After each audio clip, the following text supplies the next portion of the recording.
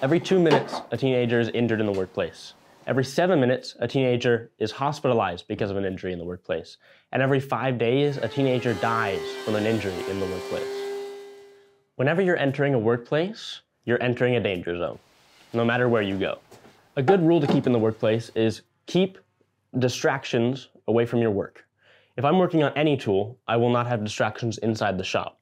One distraction that may seem like common sense is a smartphone. Now, let's say you're using the bandsaw, for example. You finish your cut, but the blade hasn't stopped moving, and you pull out your phone to, I don't know, take a picture, check social media for some reason. You could easily pull out your phone and your hand ends up in the blade as you're pulling your piece away. Phones should not be in use when using any power tools. It may seem like common sense when using the bandsaw not to put your fingers in front of the blade. However, many people make this mistake. So, in order to avoid such a thing, I will grab a piece of wood. Let's say I'm going to cut this small block of wood here. I would not want my fingers in front of the blade. I would not want my fingers anywhere near the blade.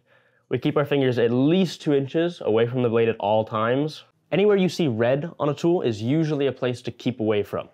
Another big danger in the workplace, especially a wood shop, is dust. Dust is everywhere. You're cutting a piece of wood, dust is going to get in the air.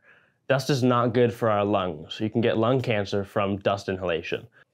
Other than a dust mask to keep dust out of your lungs, there's 2 more very important pieces of safety equipment that need to be on you at all times. Hearing Pro.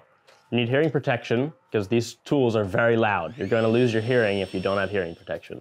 And most important of all the safety measures is eye protection. Get good eye protection. Do not cheap out on eye protection. If something for any reason shoots out, if the blade breaks on a tool, if a piece of wood goes flying across the shop, you do not want that piece of wood ending up in your eyes. You will not be able to see anymore. Eye Pro is extremely important.